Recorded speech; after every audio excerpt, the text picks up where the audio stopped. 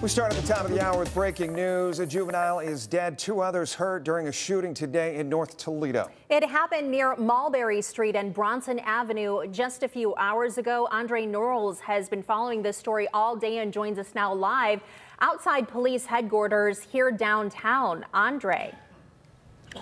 Well, Jeff, Melissa, that neighborhood is right off of Central Avenue, and the shooting is now being investigated as a homicide. It happened around 1 p.m. this afternoon, and police told me 2 victims were found around those 2 white houses in the neighborhood. The 3rd victim was found on a nearby street. They haven't been identified yet, but are being described as juvenile males. We're being told one of the victims is dead, one is in critical condition, and the last was grazed by a bullet.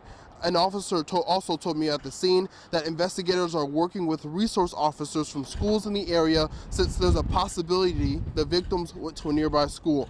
Now, we spoke to a neighbor in the area who did not want to go on camera, but says this kind of stuff usually does not happen on their street. Now, that is all the information we have right now, but if you have any more, you're encouraged to call Crime Stoppers. Reporting in downtown, Andre Norrells, WTOL.